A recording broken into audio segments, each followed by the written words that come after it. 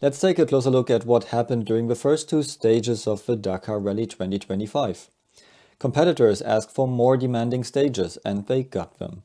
The 48-hour chrono stage already happened during days 2 and 3 of the rally. That meant that competitors drive as far as possible on day 1, and by 5 p.m. local time they have to drive to the nearest camp and spend the night there. That means there are no mechanics, no beds, no toilets. They have to do everything themselves. And so we saw banged up vehicles being worked on by drivers and co-drivers in the night. The crews put up their tents and spent a night with their competitors in the desert. In preparation of this 48-hour stage, top drivers tried not to be too far forward on stage 1.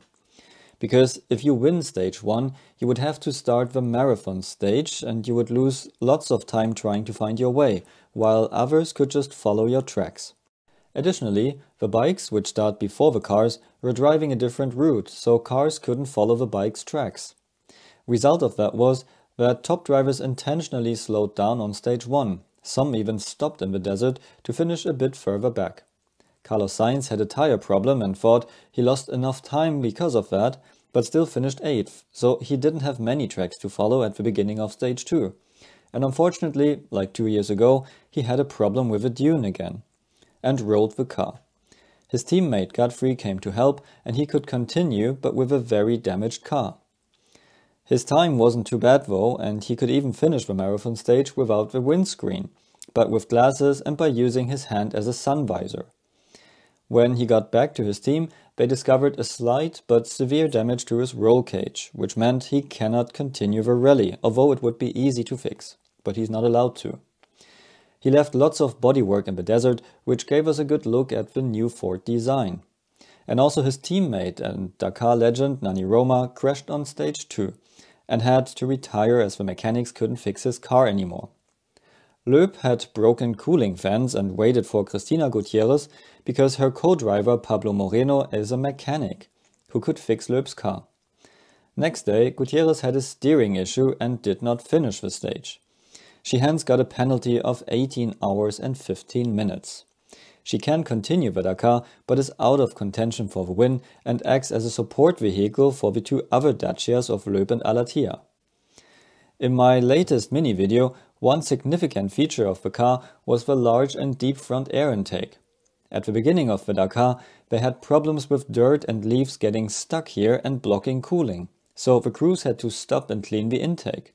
So another lessons learned for us motorsport engineers.